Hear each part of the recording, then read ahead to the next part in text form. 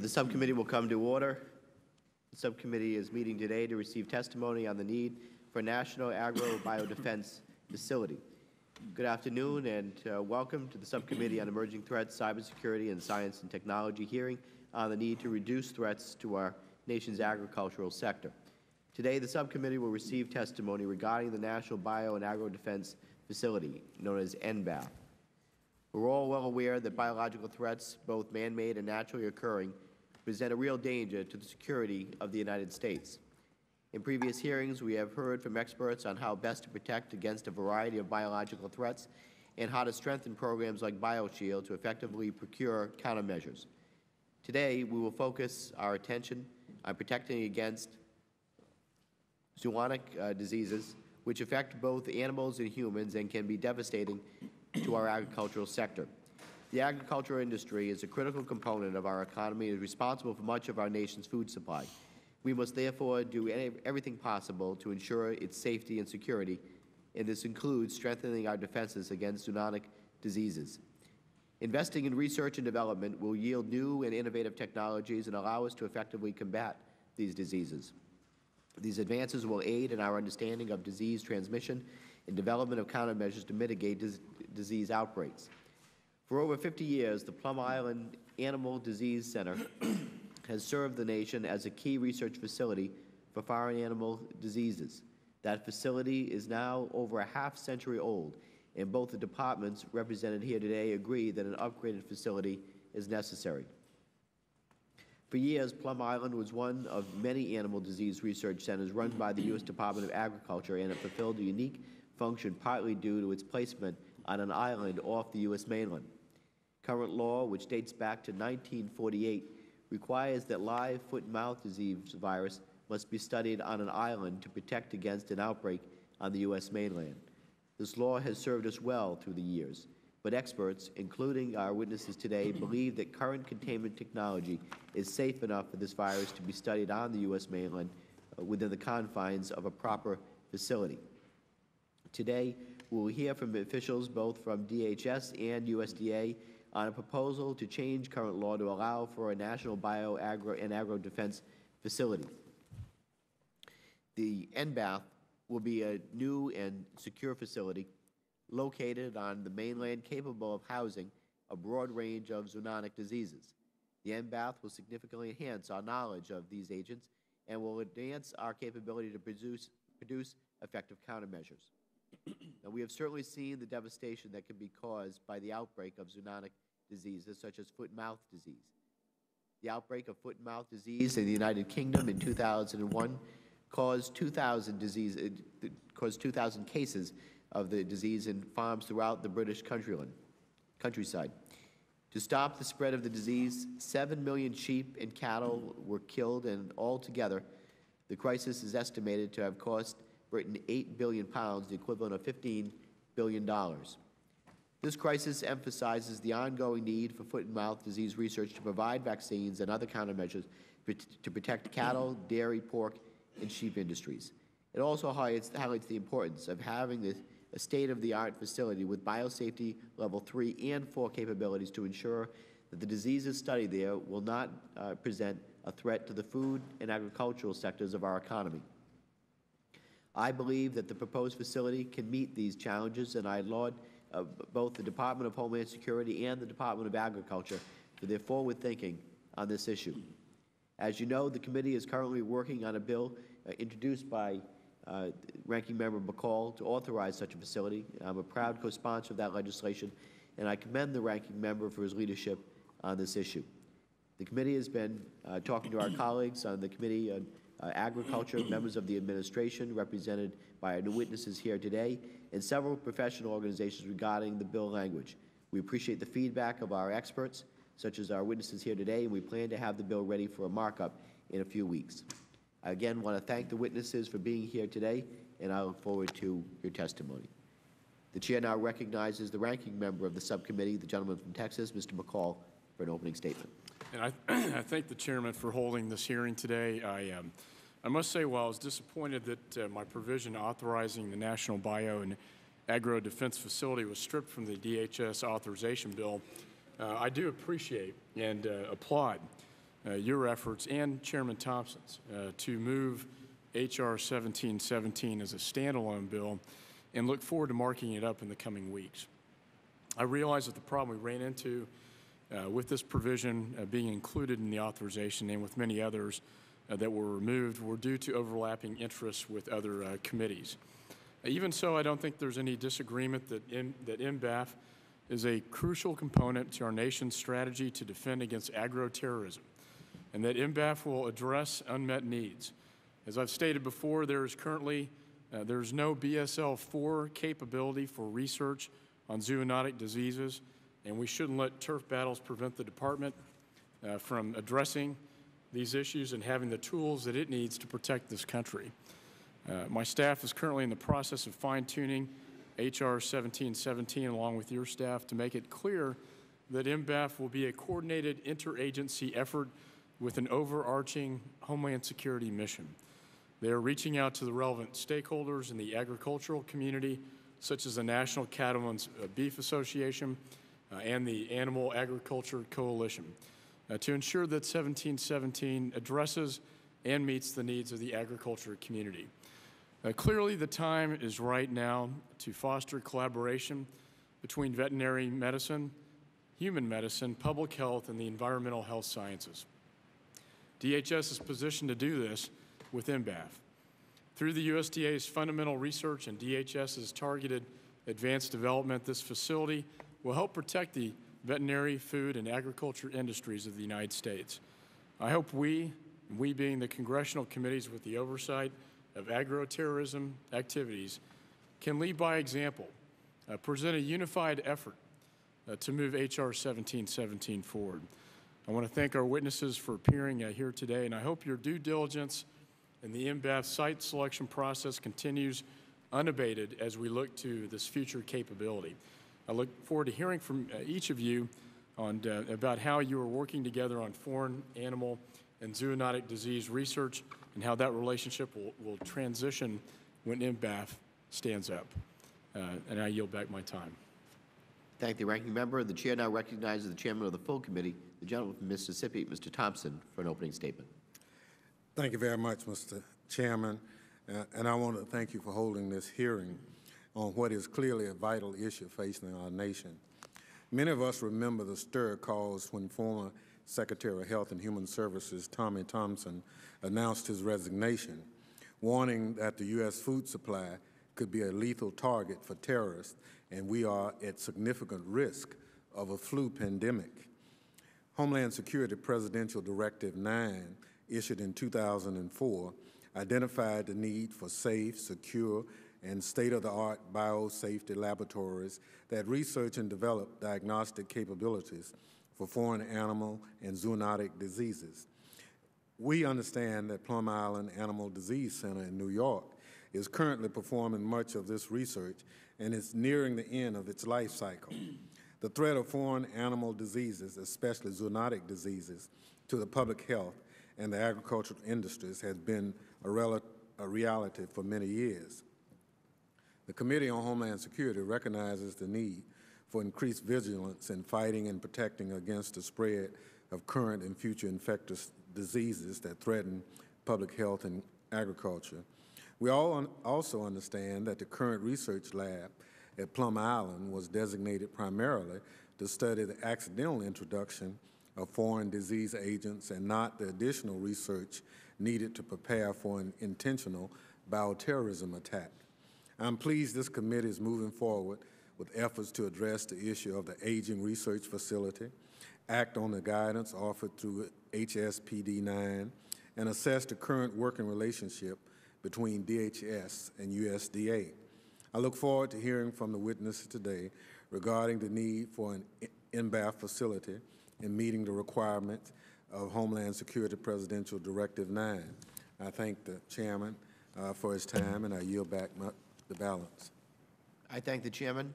The other members of the subcommittee are reminded that under the committee rules, the opening statements may be submitted for the record. I'd like to now welcome our witnesses. Our first witness, Dr. John Vitko, is currently the division head of the Chemical and Biological Division of the Science and Technology Directorate for the Department of Homeland Security.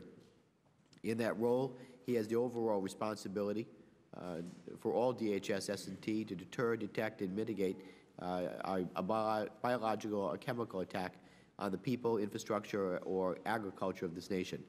Prior to that, John was a Director of Exploratory Systems at Sandia National Laboratories, Livermore, California, where he has been since receiving his Ph.D. in physics from Cornell University in 1975. Our second witness is Dr. Edward Knipling, the Administrator of the Agricultural Research Service. He began his career with the Agricultural Research Service in 1968 as a research plant physiologist in Gainesville, Florida. He has held many positions in ARS, including Area Director, Associate Deputy Administrator, Director, and Deputy Administrator of the Beltsville Agricultural Research Center. Dr. Knipling served as Acting Administrator, Associate Administrator of ARS in December 1997. Dr. Knipling was appointed Administrator of ARS in July 2004. He earned his B.S. in 1961 in forestry from Virginia Tech University. He received his M.A. in 1963 and Ph.D. in 1966 in plant physiology from Duke University. Dr. Knipling will be giving a testimony for both himself and our third witness, Dr. Kevin Shea, Mr. Kevin Shea, correction. Kevin Shea was appointed Associate Administrator of the Animal and Plant Health Inspection Service, APHIS, on September 9, 2004. In this position, he is responsible for ensuring the smooth day-to-day functions of APHIS. Mr. Shea spent 4 years as head of APHIS's policy and program development staff. Before becoming director of PPD, Mr. Shea served as director of APHIS's budget and accounting division for 8 years and several other positions within APHIS, where he has been almost continuously since 1978, taking 1-year hiatus to practice litigation. Mr. Shea graduated from University of Maryland at College Park and earned a Juris Doctorate from the University of Baltimore School of Law. Gentlemen, welcome here today. Without objection, the witnesses' full statements will be inserted into the record, and I will now ask each witness to summarize their statement for 5 minutes, beginning with Dr. Vitko. Welcome. Welcome. Thank you. Good afternoon, Chairman Langevin, Ranking Member McCall, Full Committee Chairman Thompson, and distinguished members of the subcommittee.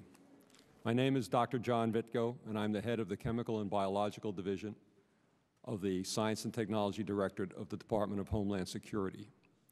In that role, I have overall responsibility for all DHS science and technology programs related to bio and agro-defense, and work very closely with our colleagues in the United States Department of Agriculture.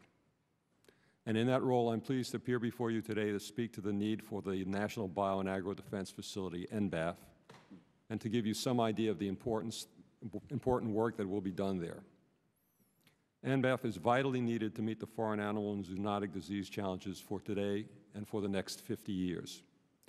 There are 3 key drivers underlying that need. 1, foreign animal and zoonotic diseases can have a major impact on our economy, food supply, and public health. The threats to the nation's agriculture and public health have changed dramatically since the time of the establishment of Plum Island. These changes include the globalization of travel and trade, the broadened size and scope of the U.S. livestock and agricultural industry, newly emergent diseases, and now the threat of agroterrorism. Second, the Plum Island Animal Disease Center, which has been the first line of the nation's defense against foreign animal diseases for the past 50 years, is unable to fully address this growing threat of agroterrorism. Its limited laboratory space, especially that for testing large animals, is limiting the pace of development of vaccines for foot and mouth disease, and also the ability to expand programs addressing the numerous other high-priority foreign animal diseases of concern. Third, the nation lacks a facility for addressing high-consequence zoonotic diseases that infect both large animals and humans. The impact of disease agents such as Rift Valley fever, Nipah, and Hendra viruses underscore the growing threat posed by emerging zoonotic diseases. As already referenced by Chairman Thompson, the President, in his defense for the United States agriculture and food, called for planning for the state-of-the-art agricultural biocontainment laboratories that research and develop diagnostic capabilities for foreign animal and zoonotic diseases. That same HSPD called for expanding the development of current and new countermeasures against both intentional and natural introductions of those diseases. NBAF is being designed to fulfill both those requirements and to support our needs of our partners in the United States Department of Agriculture. NBAF will provide state-of-the-art biocontainment laboratories for the development, test, evaluation of diagnostics and countermeasures of foreign animal and zoonotic diseases. It will integrate those aspects of animal and public health research that are key to fulfilling that mission. It will help attract, train, and retain future generations of researchers, technicians, diagnosticians, veterinary, and medical personnel. And by so doing, it will continue to meet evolving needs in defending against agroterrorism over the next 5 decades. NBAF is being designed to concurrently develop multiple priority vaccine candidates and to enable the broad range of activities needed to support that development. Those activities include basic research on how organisms infect animals and how that infection is transmitted from animal to animal, identification of lead candidates for new vaccines and antivirals, novel delivery systems, think of that as the ways of administering the medicine, to speed response actions, pilot lot production and testing of vaccines, clinical testing to support licensure and for inclusion in national veterinary stockpile, the development of diagnostics to rapidly identify, characterize, and control outbreaks, and the training of veterinarians to establish a rapid response capability throughout the United States. NBAF will be operated in partnership with and support of our colleagues in the Department of Agriculture in much the same manner that we are currently operating the Plum Island Animal Disease Center. In summary, NBAF is vital to meeting the agro-defense needs of the nation for the next 50 years, just as PIADC has been vital to meeting those needs for the past 50 years. Therefore, we at DHS are committed to making NBAF a reality to support our partners in the Agricultural Research Service and in the Animal and Plant Health and Inspection Service. Thank you. This concludes my testimony.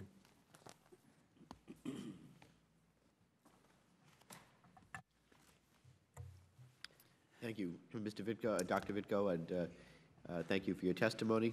And I'd like to now recognize Dr. Knipling to summarize your statement for 5 minutes.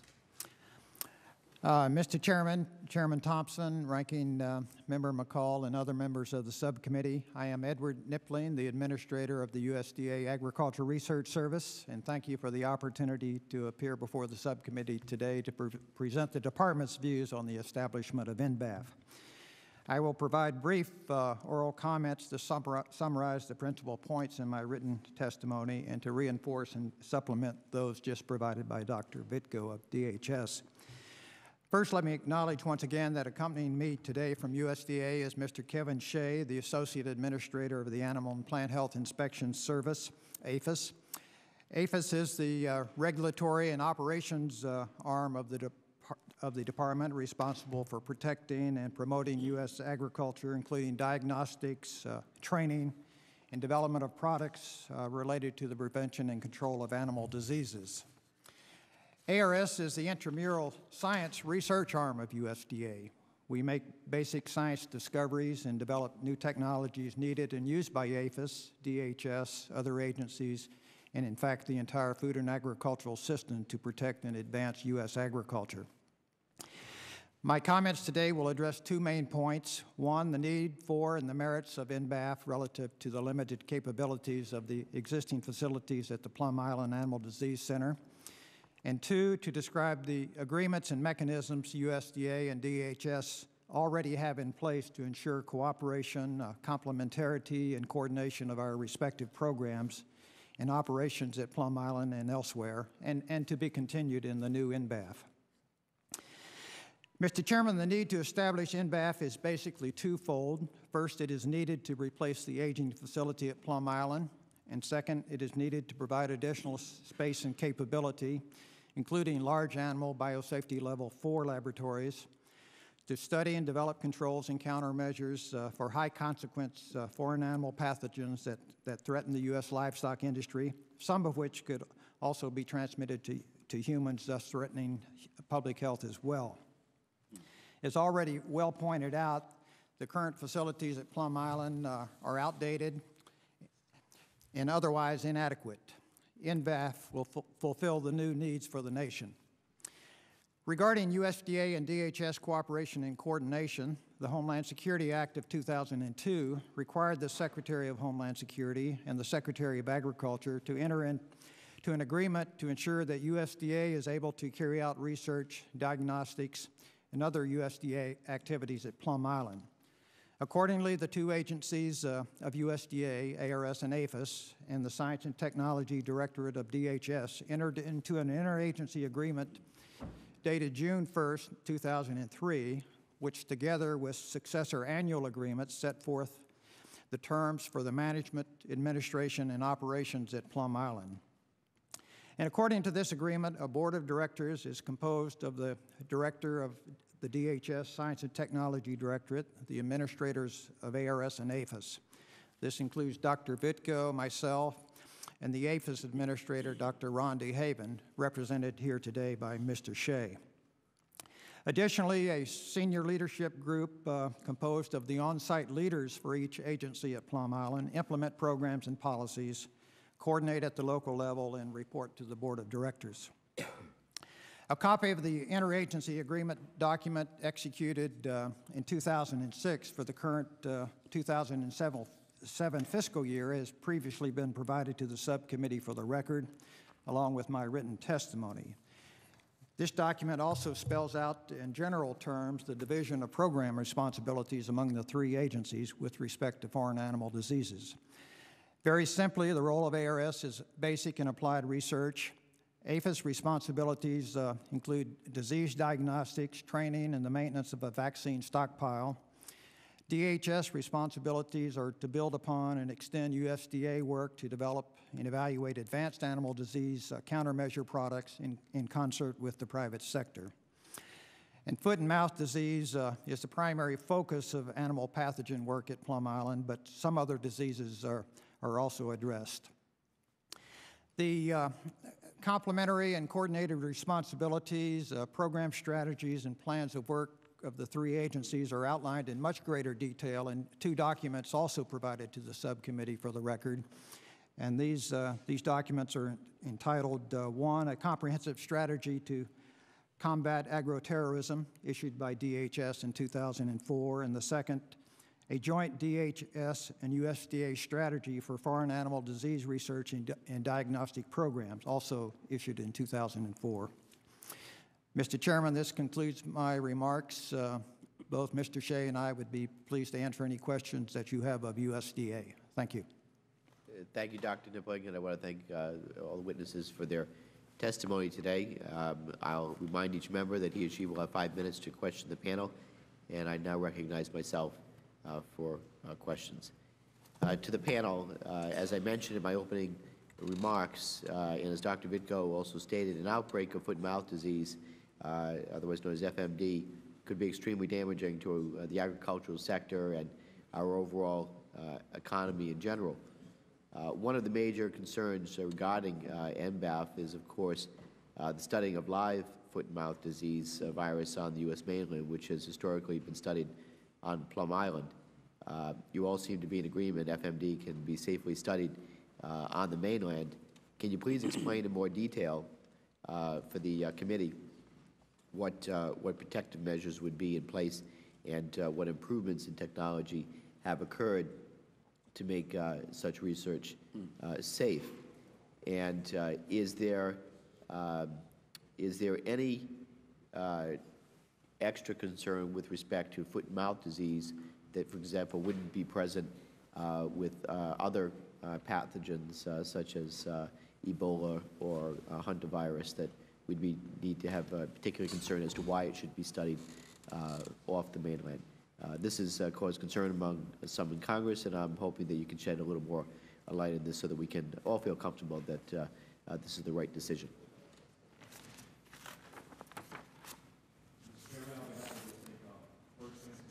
Can you press your microphone, please? Okay. Thank you.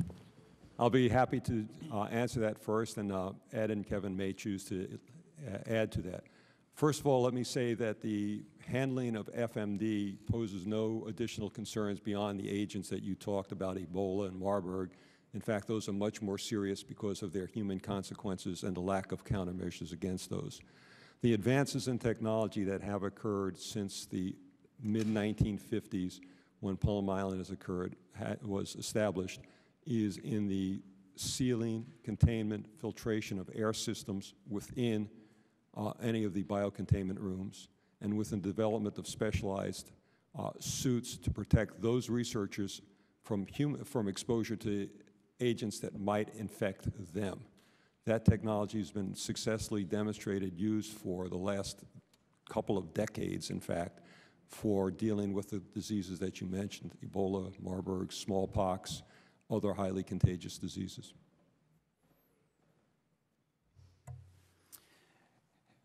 Mr. Chairman, I would support those comments by Dr. Vitko. I would just reinforce the notion that the physical standards by which facilities are constructed and operated in terms of air pressures, filtration, and so forth, prevent the escape of the pathogens to the environment. Foot and mouth disease per se is not a zoonotic, that is not a threat to human health. It's highly contagious to livestock. I would just, the offshore island requirement was originally, and that statute goes all the way back to 1884, with just the extra measure of protection to protect the U.S. livestock industry. We have more than a 50-year record of safety, and along with the new biocontainment facility technology, we can safely conduct this research on the mainland. Very good. Thank you. Dr. Knipling's testimony mentioned that the Animal Research Service, ARS, has responsibility for basic research, and the FMD countermeasures roadmap, while DHS focuses on the development of the candidate countermeasures.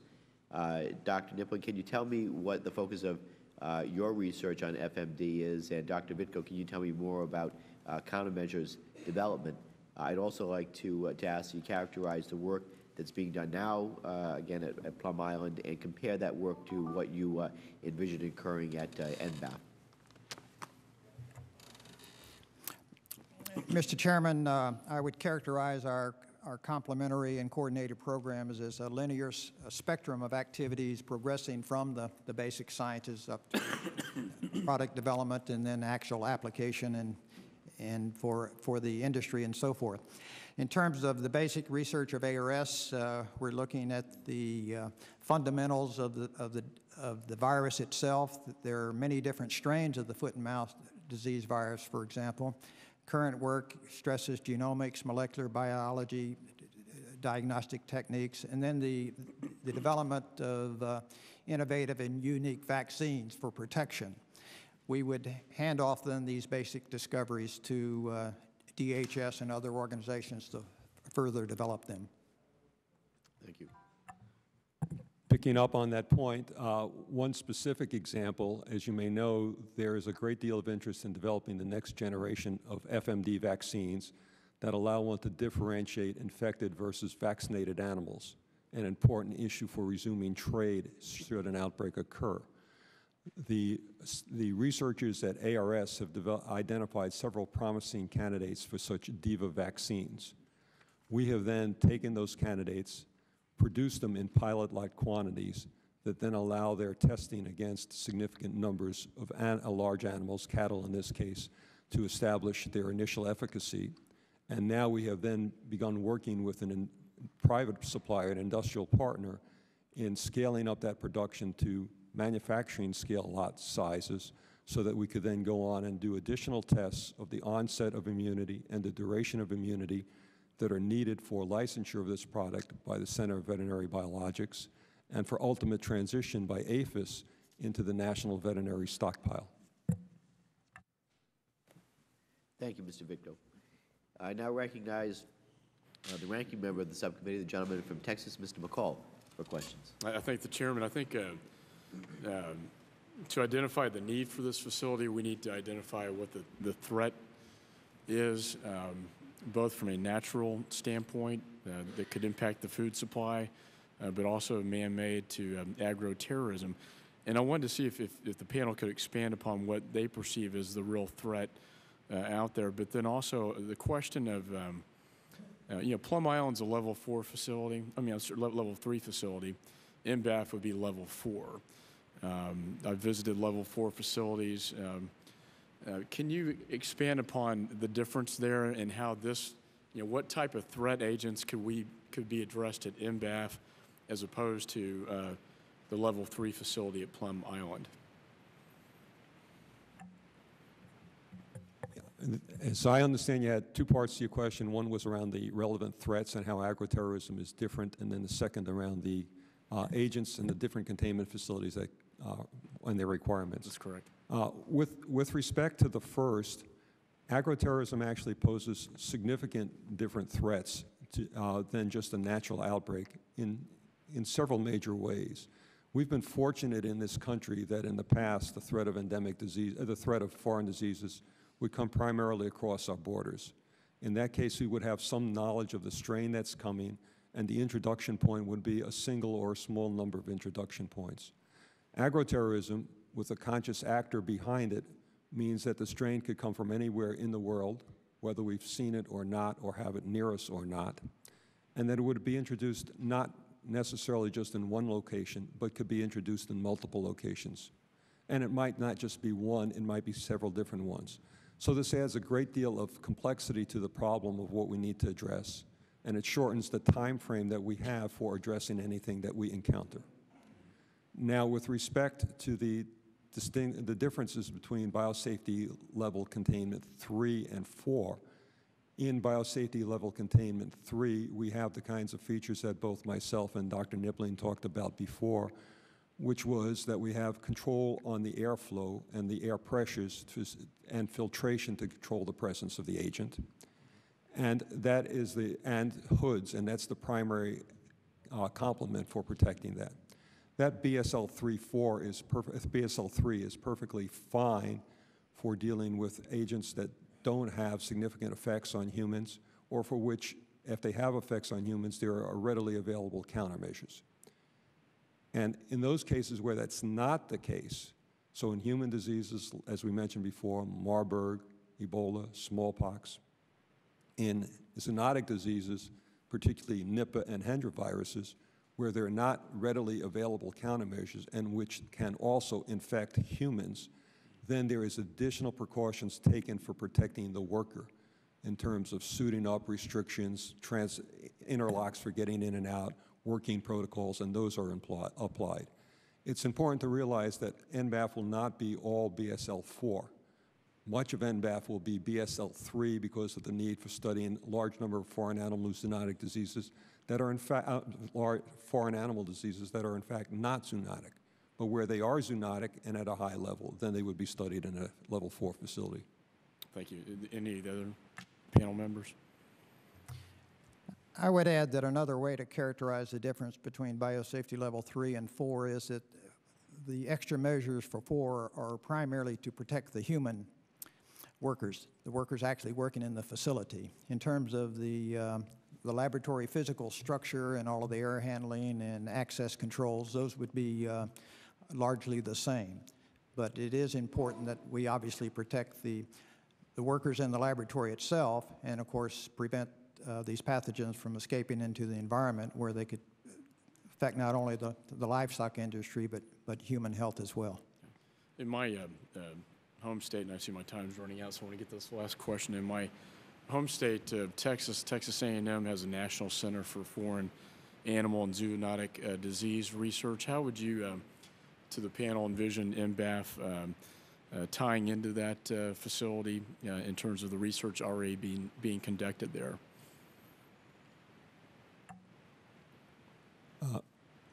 Currently, FASD, the Foreign Animal Zoonotic Disease Center, in fact already works with Plum Island Animal Disease Center on both its vaccine development and its diagnostic development. And what FASD does and what the consortium there does is develop new vaccine candidates that need to be tested. And what NBAF would do is provide that kind of testing, but it would allow us to address a broader range of foreign animal disease and zoonotic threats. Any other witnesses? I would just add that most all of our ARS laboratories across the country, some 100 facilities on all aspects of agricultural science, are mostly co-located with the land-grant universities, including Texas A&M, and we have many examples of collaborations and cooperation with our partners in the university system. And as Dr. Vitko said, right now at Plum Island, the programs now exist at Plum Island. The research programs are cooperative with Texas A&M and a number of the other university partners around the country, where the work can be done that doesn't require the on-site biosafety level 3. And in some cases, those university cooperators come to the island and work in our facilities. Mr. Shea? Okay. I yield back my time. Thank you. I thank the gentleman. The chair now recognizes the chairman of the full committee, Mr. Thompson, the gentleman from Mississippi, for questions. Thank you very much, Mr. Chairman. Dr. Knipling, you mentioned the relationship between DHS and USDA as a result of the transfer of Plum Island. Can you expound a little bit on how that relationship has developed since the transfer? I would characterize it as a very fine relationship. Right from the start, we realized we had a shared responsibility. Both agencies, both departments, and then within USDA, both ARS and APHIS have cooperated quite well right from the beginning. We've developed this governing structure, and we have quarterly meetings, and we address those issues. So I would characterize that working relationship is quite fine. One particular aspect of that relationship was in the area of agricultural inspectors and how we were able to transfer that. Can you say to the committee whether or not the transfer has been successful and CBP and everybody is happy now that it's won? Or Mr. Chairman, I will discuss that because that is part of the APHIS right. agency. We're working very closely with CBP, have been from the beginning, and we are making great strides.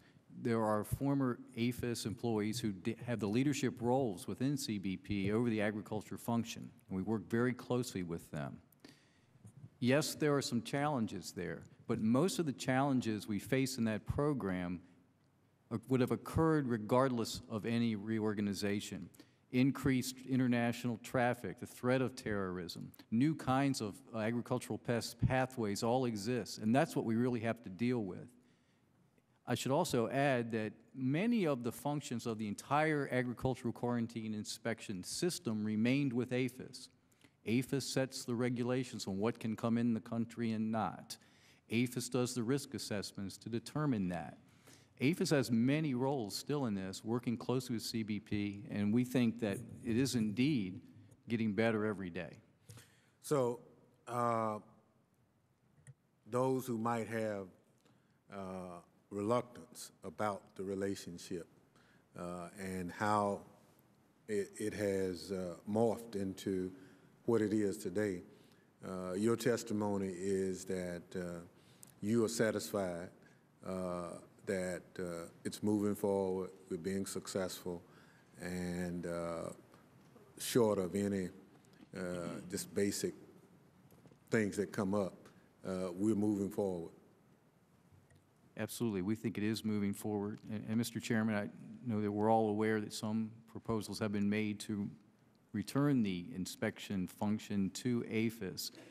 And just yesterday, both Secretary Johans and Secretary Chertoff jointly signed a letter to Senator Feinstein and others opposing such a move, because we do think that things are moving along very well, and we need to focus on continuing that improvement.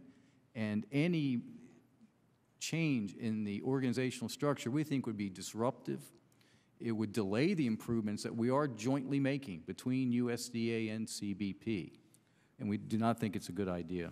Okay, can you provide the committee with a copy of this letter jointly signed by the two secretaries? Absolutely, sir, we can do that. Mr. Chairman, I'd like at whatever point to include that letter as part of the record for this hearing. Without objection. Last item is, have we been able to increase the number of inspectors since we have transferred that responsibility to DHS? Since the day of the transfer, the number of agricultural inspectors actually on board has increased by 30%. There were over 300 vacancies at the time of the transfer. CBP has filled all of those vacancies, plus added more inspectors since then. Thank you. I yield back, Mr. Chair. Just on that point to follow up, are they? Do those inspectors also go overseas to other overseas facilities, or is that just here in the United States? The CBP inspectors are only here in the United States. APHIS still sends some inspectors overseas to pre-clear certain items, for example, bulbs from Holland. So there is still some of that activity within APHIS, but not within CBP. Was the inspection process more robust overseas prior to the transfer? The system is exactly the same. Okay, thank you. The chair now recognizes the gentleman from North Carolina, Mr. Etheridge, for questions. Thank you, Mr. Chairman. Gentlemen, thank you for being here today. Let me ask you a question, because by and large, Plum Island, as you have testified in the opening comments, has pretty much focused on foot and mouth disease, has been one of the primary issues. And as you well know, that's still a concern of the public, obviously, from what we've seen and what has happened. But even though it's popularly known as mad cow disease, H5N1, the highly pathogenic avian influenza and many other diseases could potentially devastate American agriculture as well, just as easily. And my question is, how are USDA and DHS addressing these diseases now? And number two, how would NBAF improve federal research and response efforts to these and possibly other epidemics that we don't know about, that but certainly could pop up in the future?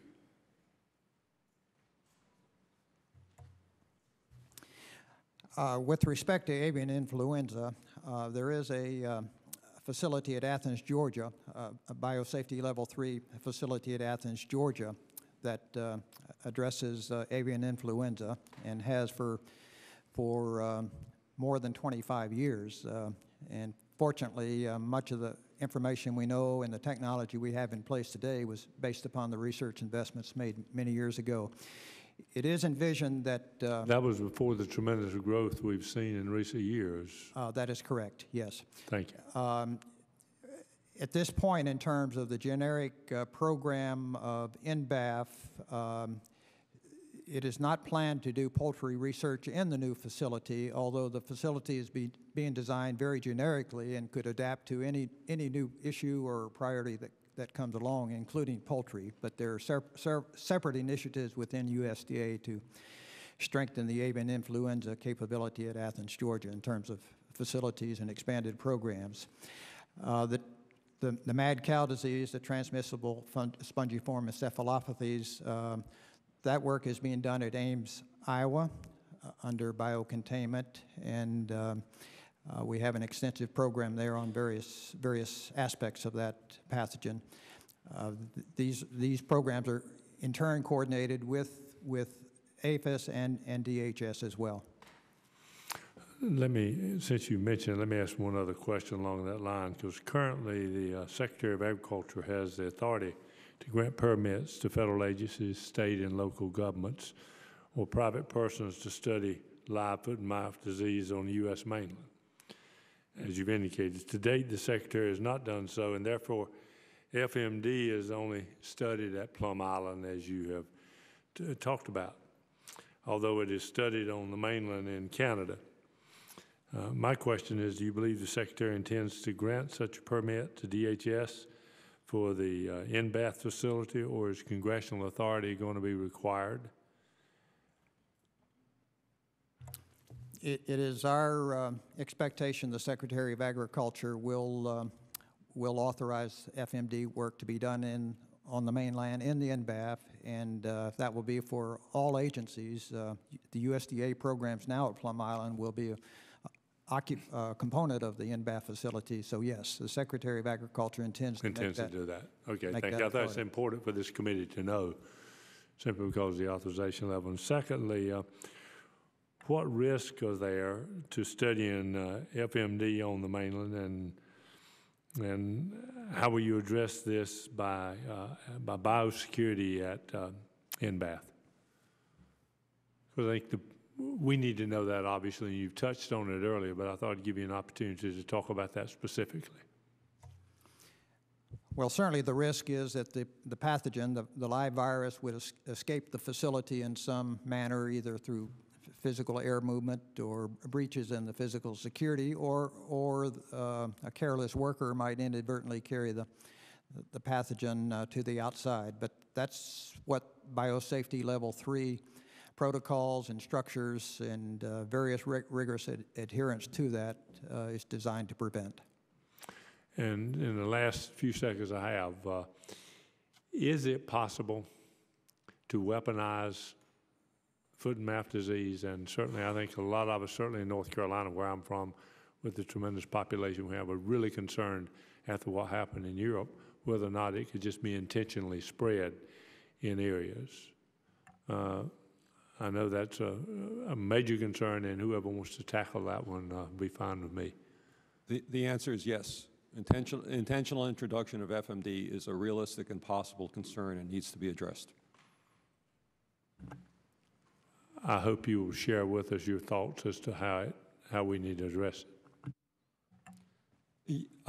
That's exactly what we're all working on, which is through the development of vaccines to give the animals immunity, but also antivirals for that period to which the immunity starts. So to mark some of the progress that has occurred at Plum, and then give you an idea of what needs to be done. One of the things we've done over the past couple of years is characterized 5 of the FMD vaccines that currently exist in the North American FMD vaccine bank, and showed that they have onset of immunity within 7 days. We've also had promising results on antivirals for bridging that time frame. The challenge with FMD is that it is a virus that changes rapidly and exists in different, if you will, flavors. And so you need to have vaccines against each of those individual serotypes or strains. And it's the process of developing those that are a sequential process in the current limited space. And so even doing that, we would be able to accelerate if we had NBAF. Thank you, sir. Thank you, Mr. Thank you. As we follow up with that question, first, is it any more likely that FMD could be weaponized than, say, mad cow disease? And also, as we move into the next generation of bioweapons countermeasures, and when we basically move to one drug for many bugs, would that type of technology protect us against the different mutations of FMD that you just spoke about? I think it's fair to say that FMD poses a greater, FMD spreads much more rapidly than BSE will, okay? That's the big thing about FMD. It is highly virulent, it's easily transmitted, and will spread through your animal infrastructure.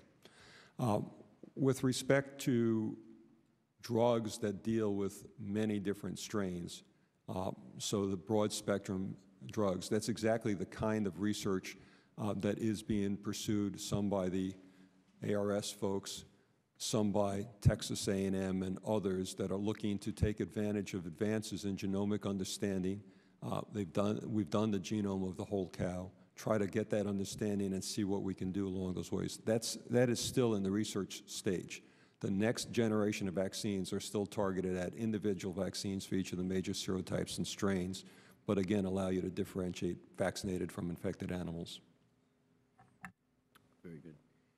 I want to thank the witnesses for their valuable testimony and members for their questions. The members of the subcommittee may have additional questions for the witnesses, and we'll ask that you respond expeditiously in writing to those questions. Hearing no further business, the subcommittee stands adjourned. Thanks again. That was a good hearing. I think so too. I learned a lot just prepping for it. Yeah.